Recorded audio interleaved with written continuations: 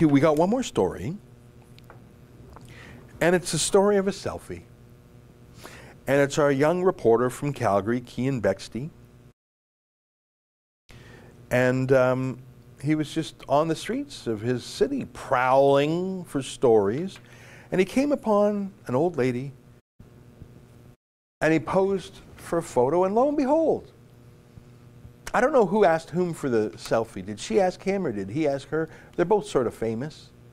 And he tweeted it, "Great to catch up with my good friend Rachel Notley." And then tears of joy. Tears of joy. And look at her. Look at that smile. That's not fake. That is a deep happiness. There's different kinds of happiness. There's like laughing and humor. There's a satisfaction there.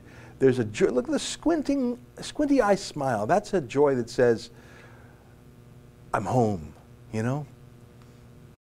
She is the former Premier of Alberta, a hardcore socialist named Rachel Notley. He, the future of news, grassroots guerrilla journalist, himself and a camera, scouring the city, even at night, for news.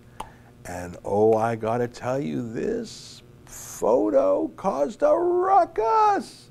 A ruckus. It was like all them chickens. Show them chickens. That photo was tweeted. And all the New Democrats said, what? This is a forbidden love. It's like Romeo and Juliet, those houses, the Capulets and the Montegos. Rachel, don't you know? First of all, he's too young for you. You know? Second of all, you're not supposed to be friends with him. Her own party. It was like the chickens. It was like the chickens. That's what it was like. Oh, the rage that poured out over. I thought it was beautiful. I think that you should be able to have friendships with people across the aisle. You know, I mean, especially for conservatives, if you don't have some liberal friends, you're probably going to be lonely, because I think the dominant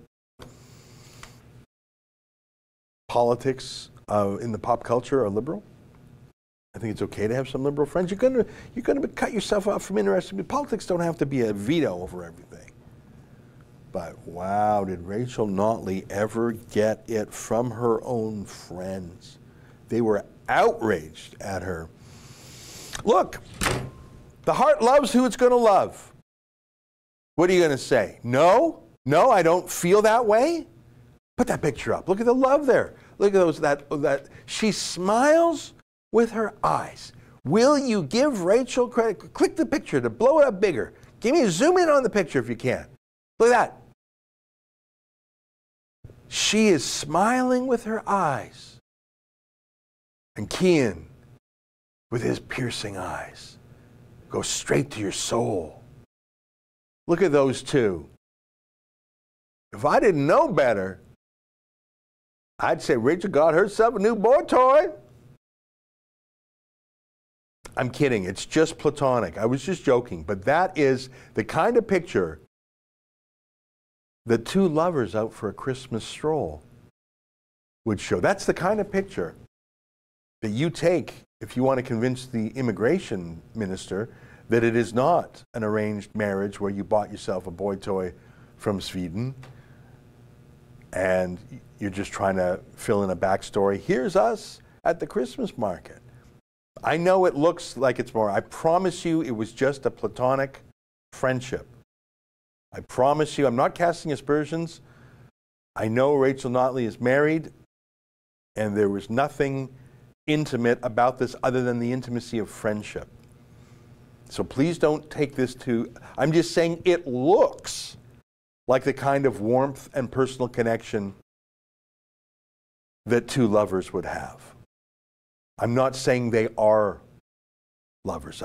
Let me be crystal clear. I'm not being ironic. I'm not being jokey or sarcastic. They're just friends. They're just friends. But the picture, there was something so real about it. That's what set off the left. They raged at her. Why do they always pick on the woman? Why didn't they pick on Keean? I don't know who asked whom for a selfie. Maybe Keean asked her for a selfie. Maybe that's why they were picking on her for agreeing to it. Or maybe the opposite. Maybe she asked him for a selfie, and that's why they're super mad at her. You should know better. You shouldn't be hanging around a man like him. I don't know, but there's a lot to unpack there psychologically. And I don't know, just that, those smiling with your eyes. You can't fake that. You can't fake that. And I just think it's really mean. Including one of her ex-staffers, Jeremy Notley, I think is his name, was like furious. Why don't you let Grandma go out and have a good time? Like, why are you hating? They see me rolling. It's like when that lad was out with the pups. They hating. Give me them doggies one more time. The ones on the car. Like, you see that, and there's two reactions, three reactions. One is, look at the dogs having a great time. The other is, how dare you? How dare you? What's your reaction to that?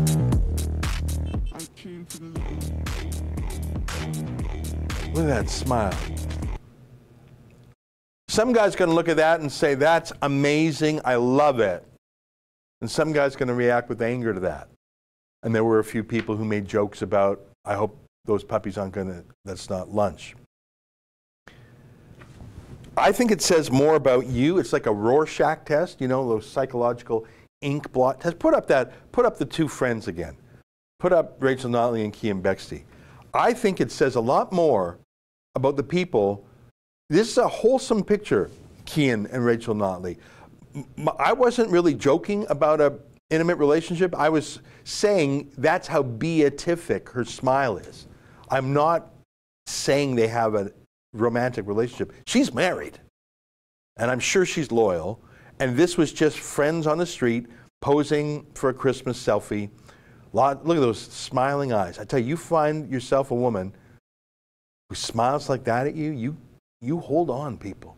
You hold on. You find someone who looks at you the way Rachel Notley looks at young Keean Bexte. There may be 2 generations between them. You got a Zoomer there, and you got a Boomer. And if that Zoomer and that Boomer can have a meeting in the minds, and I'm guessing there's a little bit of a hug going on. I can't see where their hands are. Like, it's obviously an above-the-waist hug. If the Boomers and Zoomers can get together in peace like that, surely the rest of us can learn a little something. This is a beautiful moment. I'm going to change that. I'm going to make that my cell phone lock screen. So every time I reach for my cell phone, what time is it? Every time I reach for my phone to make a mean tweet, I look at that and say, whoa, whoa, do you have to be mean? The other side has feelings too. Look at that face. Look at Rachel Notley. That's L-U-V, people. It's not even L-O-V-E. That's L-U-V. That's even L-U-R-V. That's Lerv.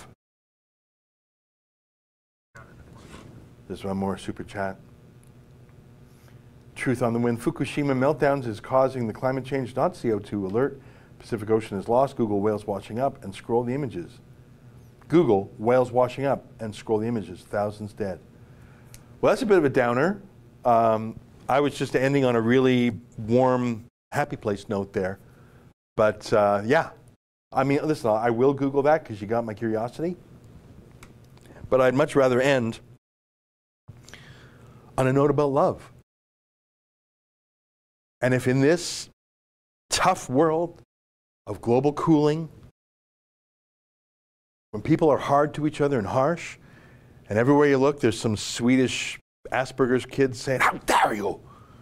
In that world, just to find a moment, give me the picture again of the two of them, just a moment where we can just put down arms and put down hard words and just love each other, brother and sister, or in this case, great-grandma and great-grandson, whatever it is. That's something we got to hold on to. Hold on to that, people. And on that note, until next time, on behalf of all of us here at Rebel World Headquarters, goodbye, and keep looking for love.